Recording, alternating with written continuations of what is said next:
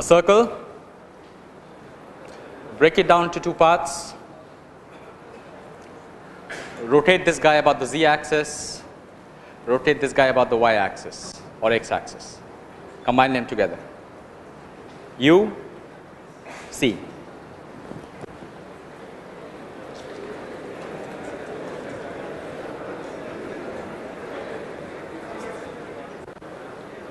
This is with regard to as much as drawing can do. But there's a very interesting philosophy behind this. Okay? There are a bunch of C words. There are a bunch of C words that if you understand and if you think and analyze about those C words, okay, you'll be great throughout your life, from now till the age you retire and beyond. This was what my last lecture was going to be about. It's still on if you guys are interested. I'll have to figure out a time. It's got nothing to do with the drawing that we are learning, but since this course is about thinking and analyzing, I thought it may be a nice idea for me to introduce to you those C words that you can cogitate upon. C word, cogitate upon. But that's for later, not now. Okay. I'll start by saying thank you. This is my penultimate lecture, 25th. Officially, my last lecture is on Thursday this week. So I'll start by saying thank you to all who have helped all of us in making us, you including me, think and analyze together. First, the tutors.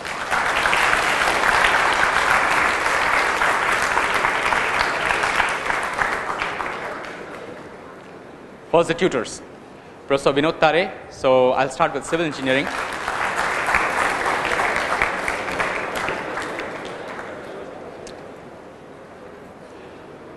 Frankly, I'm not really sure how effective the slides have been on my webpage in making you guys learn. So a little feedback, whether effective, whether not effective, whether good, whether useful, whether not useful.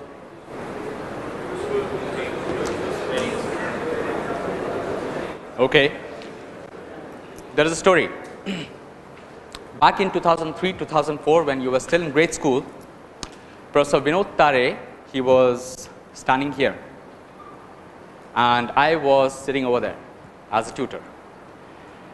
And the idea that I should be using animations in trying to explain things to you actually came from him. So he used animations in his presentations. I was very, very impressed with, and I thought maybe I'll continue with that idea.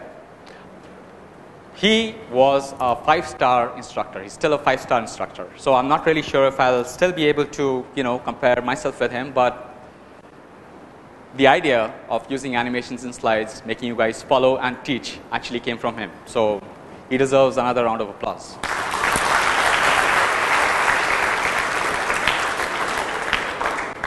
Professor Punendu Bose.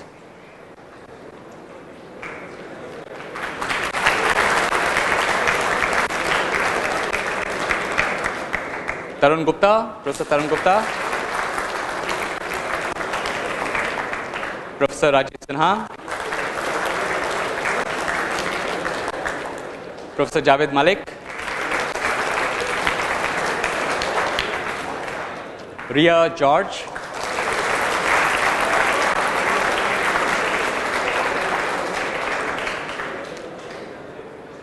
From aeronautical, we have Bhardwaj. And we have Shantanu.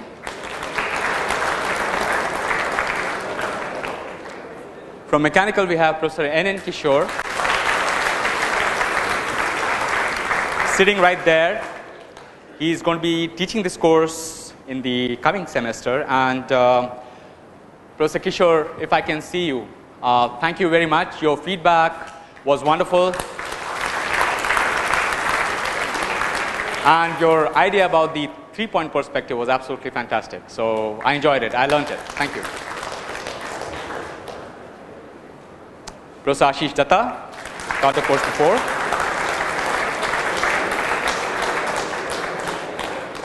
Professor Basantlal Sharma and Shakti Singh Gupta.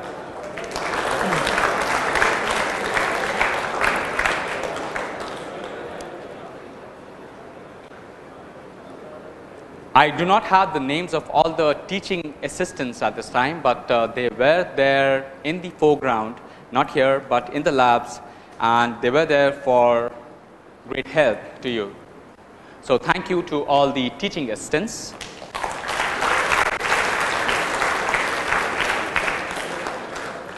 And a person you have not seen, or you may not have seen. So he's a person who has been doing all this work in the background, preparing models, preparing AutoCAD stuff, and helping me with a lot of things. Ashwini Kumar.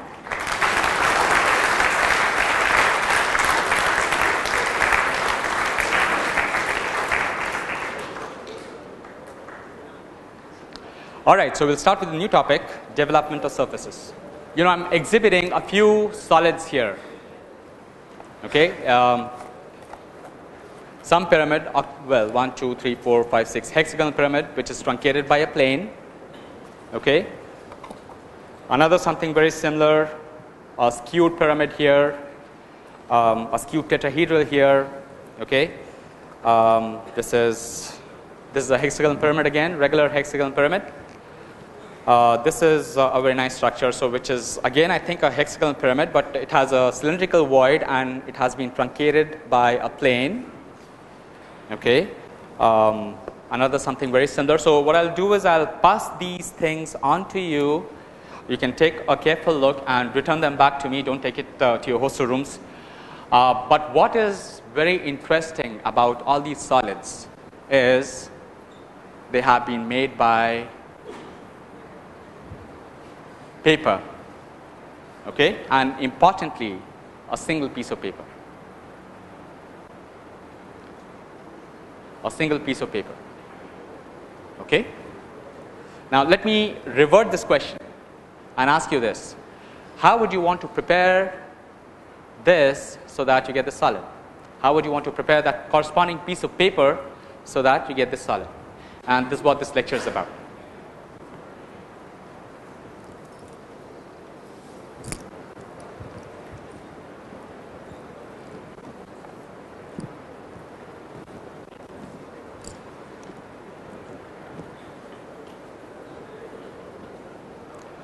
Yeah, pass it on. Don't keep the solid with you.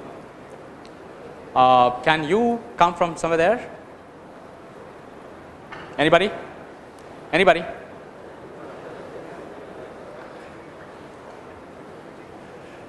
Do you know where Northwest is? Do you know where Northwest University is? Evanston. Anybody?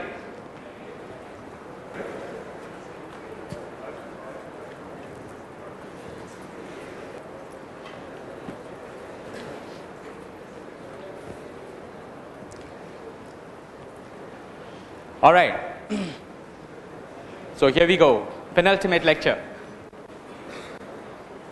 I was asking God as to whether he has or she has many examples on developments of solids, and I came across this nice setup, nice PDF from I guess IIT Guwahati. Aringdam Dey is the name who taught this, and I liked a few pictures in this. Okay, and these are the pictures. So what you see is a box or a block, a cylinder, a tetrahedron, a cone, a sphere, and this is a tetrahedron. This is pretty much like a pyramid. Yeah. Okay, and what you also see is that they may have been made by paper. Okay, and how would you want to kind of unfold the paper so that you can lay it down flat on a plane. So perhaps you can cut one of the edges. You can make one cut over here, you can make one cut over here, another cut over here, open up and lay it down on a plane, and once you fold them back, you would get this cuboid, for example. Same thing with the cylinder. So cut this face apart, and make a cut along this direction, lay it down. So essentially the idea is that all of these solids, except for perhaps sphere, okay, they have been made by a single piece of paper. Okay, and the question again is, how would you want to prepare that piece of paper so that you can get the solids back? All right, so this is quite straightforward, right? The unfolding is quite straightforward. The unfolding over here is quite straightforward. So the method is the parallel line development, lay it open, cut and lay it open. Parallel line development, this is pretty much like a radial line development, pretty much like, for example, when you cut the pyramid, you open up, so to speak, a sector. Okay, not a rectangular piece of paper, but a sector. Same goes with the cone, and with the tetrahedron, you open up this piece of paper into triangles. Okay, so just an example. So example 1, 2, 3, 4, and 5, they happen to be examples where you prepare your piece of paper in such a way that you get the exact solid back. Yeah, this one is like an approximate example. We'll talk about that. Okay, so certain developments are exact, certain developments are approximate. So except for this example, all the other developments are exact. This one is approximate, and this one is, this point seems to be important. So for example, if you have a little void here on the surface, or maybe perhaps a void here, or a void here, or any feature, okay, when you are opening up that corresponding piece of paper, what do you expect? Should that feature be in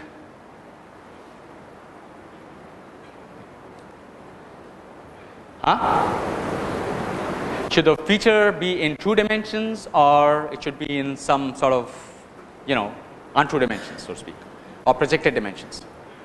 What do you expect? True dimensions? Everybody? This is what the intent is. So if you look at these surfaces, all features on these surfaces, they have to be in the true dimension, and that is the point that you have to keep in mind when you are developing a solid or developing a surface. Okay, true lengths or true shapes. All right, so this is an octagonal pyramid. Okay, let's try to lay it open on a plane. You have been given three views: the front view, the top view, the right view. Okay. Well, the question is to form an octagonal pyramid from a single piece of paper. So we have to figure out how to make cuts on that single piece of paper. Okay. Now look at this length, this horizontal length in green here. Okay, what's the corresponding projection? This guy here? Yeah? Yeah? Now what do you have to say about this length? Is this length in true dimensions? Why is that? Because the corresponding projection is parallel to the hinge in one of the views, right? So this projection is parallel to the hinge in one of the views, and therefore this one is in true length. So I'll call it TL1. Okay? Look at this projection over here in red. Okay, and look at the corresponding projection in the top view. Is this projection in true length? Again, the same principle. So this projection here is parallel to the hinge line in this view, and therefore this one should be in true length. So I'll call it TL2. The entire thing that you have to keep in mind is to figure out or keep figuring out the true lengths. Okay? Is this information good enough for you to work with a paper on a plane? Is it information good enough for you to transfer the entire information that this surface has, this solid has, on a single piece of paper? Yes? All right, let's see. So you have this true length, TL1, all right. Taking one of the ends of TL1 as the center and the radius as TL1, draw an arc, okay. And taking TL2 as dimensions with this vertex as center, draw, in fact, cut the previous arc with a new arc. And keep cutting these arcs. How many times are you going to be cutting? Huh? 8 or 9? Keep cutting. And all these lengths, they are going to be what? All these lengths, they are going to be what? TL2. Okay? So there have to be how many cuts? So 1, 2, 3, 4, 5, 6, 7, 8, corresponding to the number of vertices that you see in the top view there.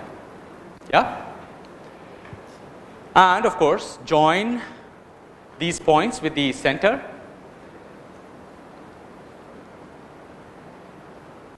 So what you have is something very simple. So if you make this sector out of a paper and fold it at these, so to speak, lines, okay, you'll get this solid back. Right? Right? Pretty simple. Let's make our lives a little more complicated. What if the pyramid is truncated? What if I have a plane that is cutting the pyramid? Okay? Then what? The base will be the same, so we'll have to be working with this entire picture over here. Just that we have to be a little worried about the intersection points between the octagonal pyramid and this plane. Yeah? So let's try to figure the intersection points first. Okay? You need to know where the intersection points are. Where are they going to be lying? Where are the intersection points going to be lying?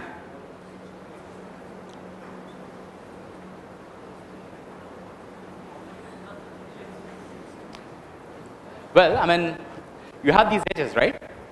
So the intersection points, they have to be lying on a plane, this plane, and they also have to be lying on these corresponding edges. All you need to do is like project those intersection points in the top view and the right side view. Nah?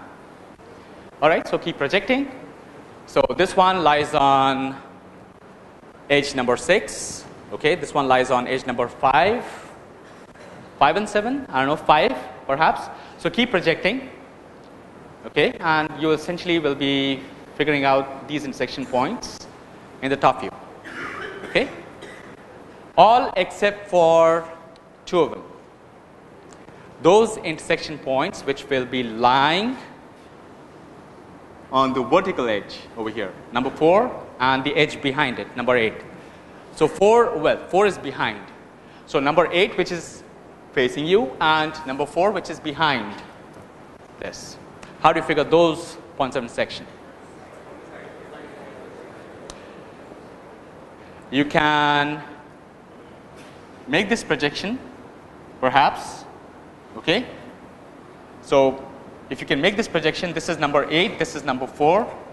You'll be getting the corresponding intersection point over here and over here. Project them backwards and onto the top view and get those intersection points. Okay? Or otherwise, if you want to be a little more tedious, maybe make any measurement, make the hinge line, make the same measurement over there, make the hinge line, you know, and something that you have learned in your lines and planes thing. Okay? So measure that distance, transfer that distance over here, and measure this distance, transfer this distance over there. So these are your 2 intersection points. And the second, of course, was quite right. So you can directly project those intersection points from the profile view and transfer them onto the front view. So these are your intersection points. I'm not labeling them. So labeling is something that you'll have to do later. And join those intersection points to get this contour. Okay. Now, when I say that the pyramid is truncated, I essentially mean that this part of this pyramid is taken off and it's replaced by a plane covering the top portion of the pyramid. Okay? So this is the top lid of this pyramid. What's the bottom lid? What's the bottom lid? The octagonal face, no? 1, 2, 3, 4, 5, 6, 7, 8, the octagonal face. All right. Okay, so you can as well project these intersection points onto the profile view. Okay, get them on the respective edges of the octagonal pyramid and complete the contour. Right? Is this contour in true shape? Is this contour in true shape? What did I say? So if you have to transfer everything in such a way that you have to lay down those features on a plane, you have to get the corresponding things in the true shape, no? Well, so this is the actual truncated pyramid that you see.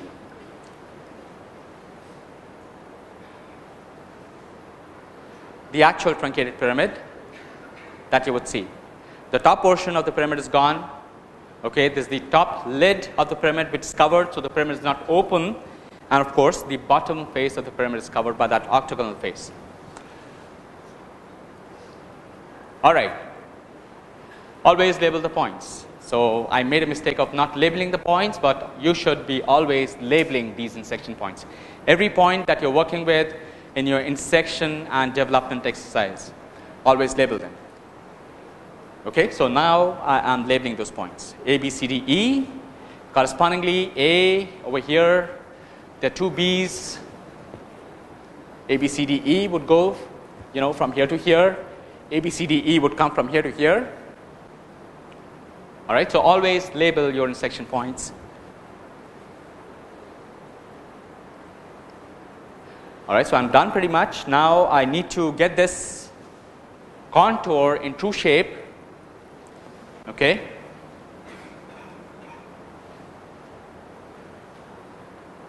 Well, yeah, so something that I already told you, it always has to be the true lengths and true shapes that need to be transferred onto the piece of paper. Okay, and we need to find them as a part of the exercise and development. All right.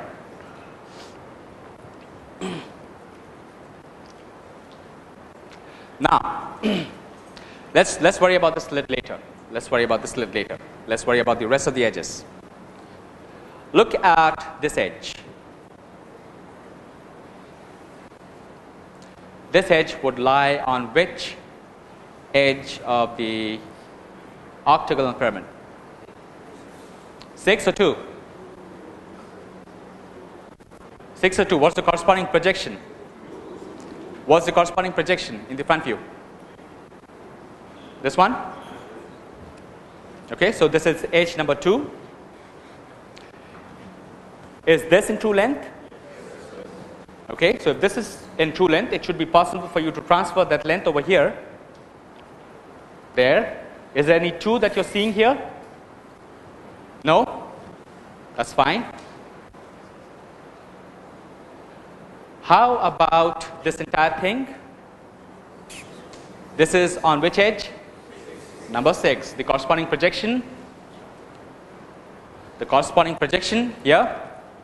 Is this in true length? You need to transfer that onto edge number 6. There. Okay? So the intersection point over here would be A, and the intersection point over here would be E. Always label. Yeah?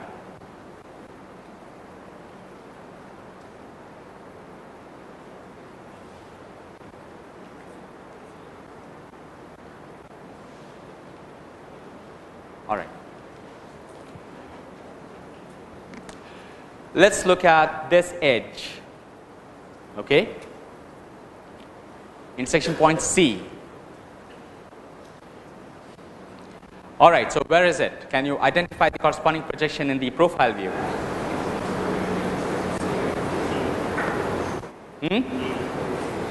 C would be on 8, and it would also be on 4.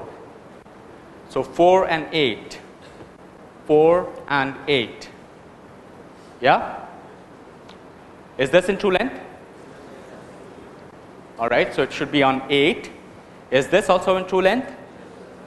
Great, so it should be on 4. Wonderful. How about the lengths on edges number 1, 7, 5, and 3? Lengths on edges number 1, 7, 5, and 3. So 5, 7 are here, 1, 3 are here. So if you're looking at the corresponding edge over here and its projection there, okay, so this is slant and so is this. So is it possible for you to extract the true dimensions directly from these two or from the information given? Huh? It is possible. No algebra, no fractions, just geometry. No root 2, root 3, root 4, root 5.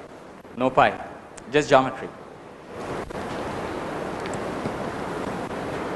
So we can project it on, we can project B onto the... Yeah, I'll come there. All right, so these are intersection points C, okay?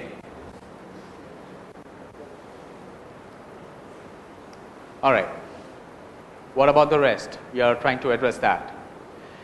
Okay, so look at this projection and try to figure the corresponding projection in the top view. Okay, B7. B7 is this one. B5 is this one. Yeah? I'll do a little trick.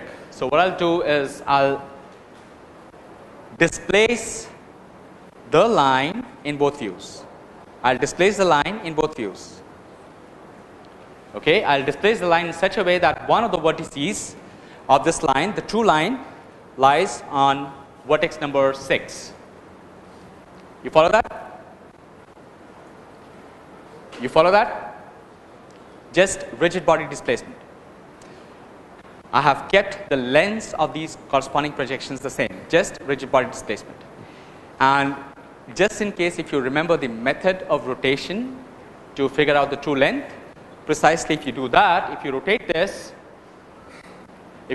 this, then what will happen to this projection? You take a projection from this point here down, okay? This height would remain the same, and eventually this guy would come here. Just using the method of rotation. Yeah? So what you have done, so let me go back. So you have identified these projections, made rigid body displacement, shifted the line, okay, such that one of the vertices of the line lies on number 6, edge number 6. Follow the method of rotation. Okay, when you do that, this guy gets rotated to lie on the slant surface. Yeah? Now you have the true length. You have the true length for what? This guy here, B7 and B5 as well. Yeah? Take that true length and perhaps transfer it there. Okay, likewise,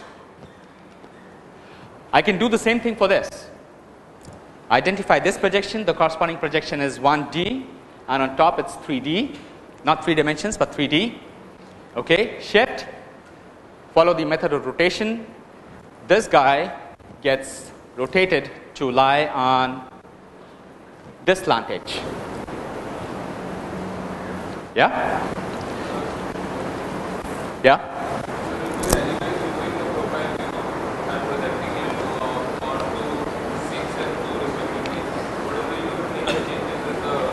This is just for this is just for you to understand.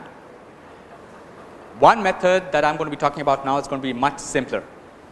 So what you realize is whatever lens you have here, if you just project them in such a way that they all happen to be on the slant edge of this pyramid, essentially you're going to be getting the true lens over here. Okay, this is where I'm coming to.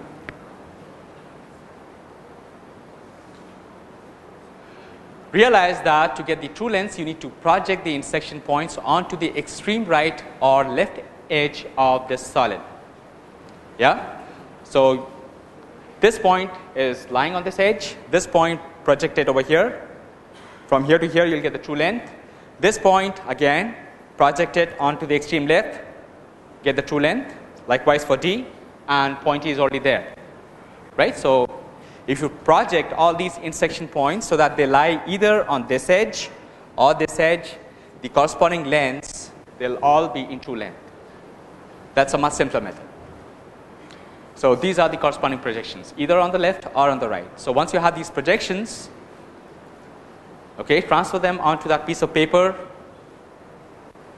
draw the radii or draw the arcs if you want to.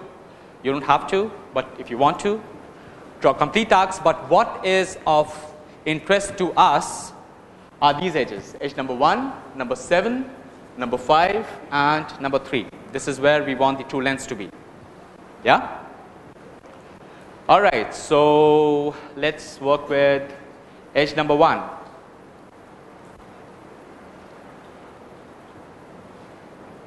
This length is what? This length is this point getting projected over here, so it's this length. Right? It's on edge number 1. So one here and the other one here. And so is the case with edge number 3 also. Yeah? So this is 1 and this is 3. Okay? So 3 of these lengths, they get transferred.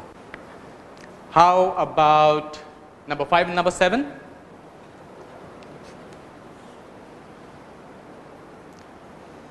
P projected over here. So it's this point here now. Alright, so of course label, and this is the true length on edge number 5, and this is true length on edge number 7. Same. Are you with me? All of you? By the way, my teacup, how many of you think that this is actually a torus? A torus.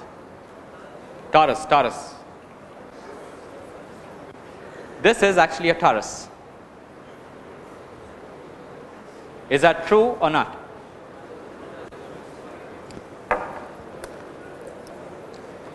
Have you ever played ring? That ring is a torus.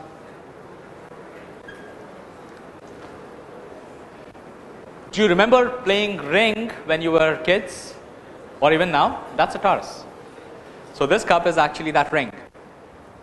Do you believe me? Do you believe me? Huh? You don't believe me?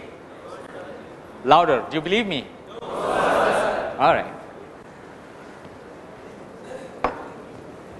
But that's true. This is actually a torus. Anyhow.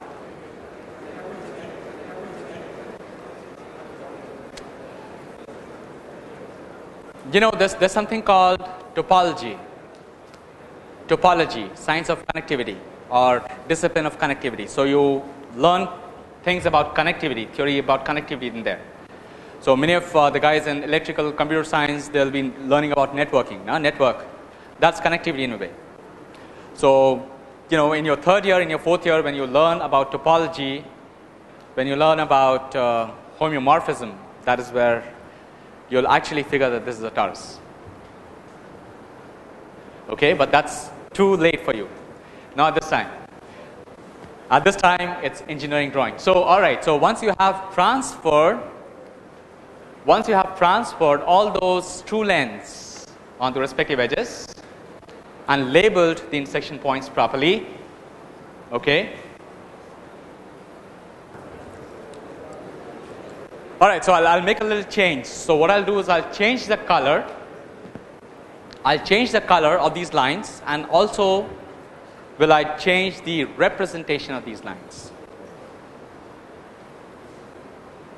Instead of denoting these lines as solid lines, I'm denoting them using hinge lines. Why? Why?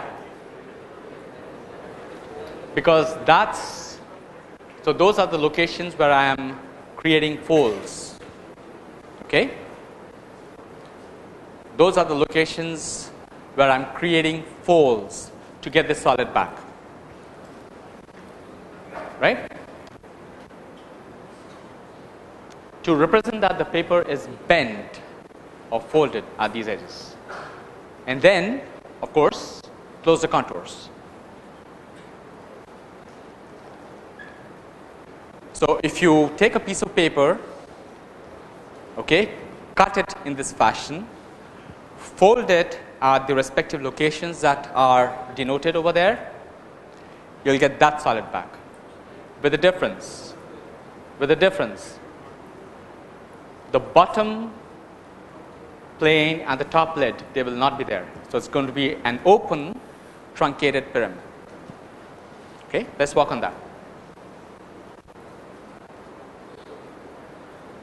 Again, so you're going to be working with graphite pencils, so your drawing is going to be gray, not colorful. To get the top lid, once again, if I may remind you that you have to get true features and transfer them onto the paper plane. Right? So you need to determine the true shape of plane A, B, C, D, E, D, C, B, A. So this plane right here. Do you know how to get the true shape of a plane? Huh? Do you see the edge view of this plane? Do you see the edge view of this plane? Which view is it in? Which view is it in? Front view, all right. Draw a hinge line. Shoot projectors perpendicular to that hinge line. Transfer distances.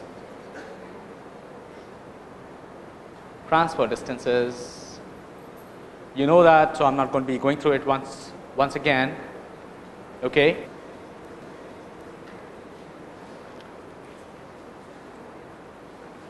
Transfer distances, and then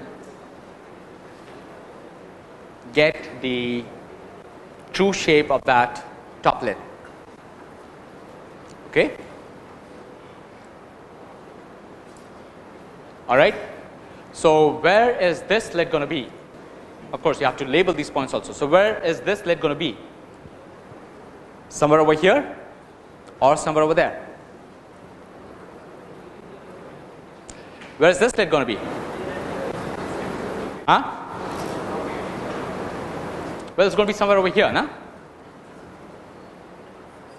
Yeah? Let's worry about that in a while. All right, so by convention, this is what we do. We start developing the surface in such a way that we start with the shortest edge on the surface. So if you look at these edges, and if you figure out the lengths of these edges, you will find that this would be the shortest in length, and you start with that. So the edge you start with, you have to end with the same edge, because you have to glue the corresponding edges. Yeah? So this is what I've done. So instead of starting with edge number 1, I figured that edge number 2 was the smallest, 2E was the smallest. So I started and ended with edge number 2E. Okay? Conventionally, start development with the smallest edge and end with the same. All right, so rest of the information is taken away what is important is the lateral surface of the solid, the top lid of the solid, and the bottom face of the solid. Okay? This one constitutes the lateral bounding surface of the solid, constitutes the top bounding surface of the top lid, the bottom face. Okay? That's of course in true shape. What you need to do is rotate these guys, okay, and align them appropriately onto the main developed thing. So notice where I am aligning this face over here. So notice AB, and looks like I am aligning the two ABs together. Right? Likewise, rotate this top face and align the corresponding edges appropriately. So I align 1 edge together. So I align this guy with this guy. Right? Now that's a single cut that you need to make to get the entire solid back.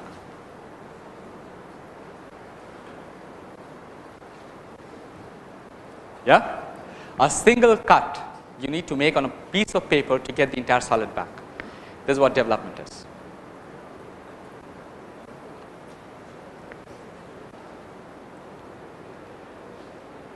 If you cut this paper, fold it and glue appropriately, you will get the bounded truncated pyramid back.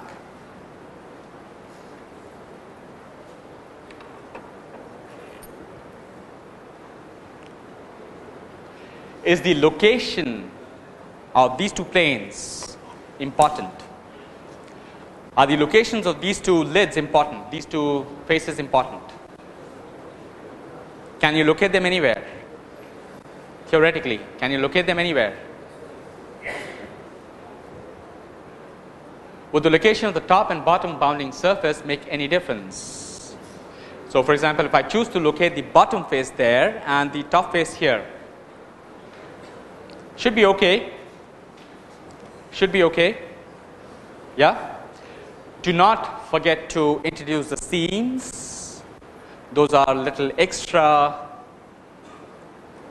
things that you would want to provide over here, so that when you fold the solid back, or when you fold the solid, you should be able to provide enough paper to be able to glue the solid back. Now, like, so these are the seams. Right? So if you fold this thing over here, if you fold this thing back, you know, so you're going to be gluing at these little pieces of paper over here and over here. Now figure what the problem is. Figure what the problem is. So if you allow for a little extension at this location, this is interfering with this laterally developed surface. Yeah? This location here. So you got to leave sufficient gap or space for the seams. So something that you'll probably want to keep in mind.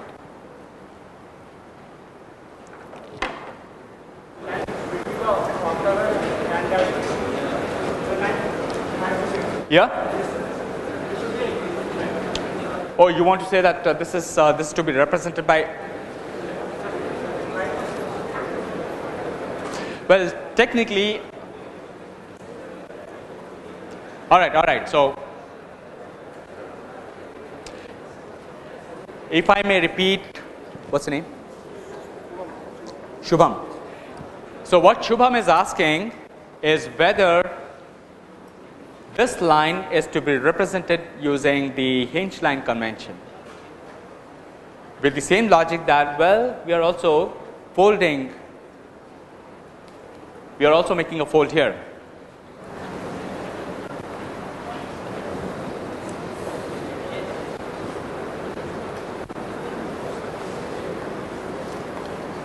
All right, any other question? Were you with me throughout? Were you with me throughout? Were you with me throughout, out of the blue? Yeah? All right. Can I have my solids back?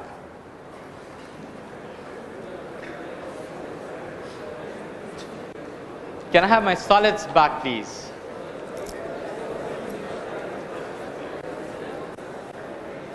Yeah?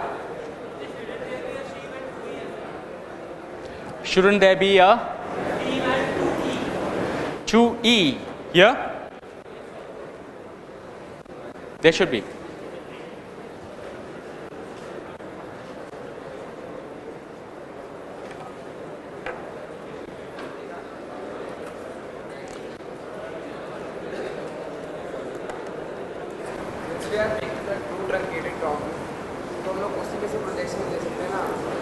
True truncated top view.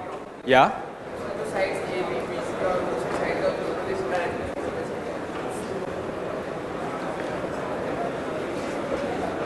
So do you agree, wait, do you agree that the important thing for us is to show the true shape of the open lid, of the top lid? It doesn't really matter how you get it, so long as you get it. Any other question? Okay.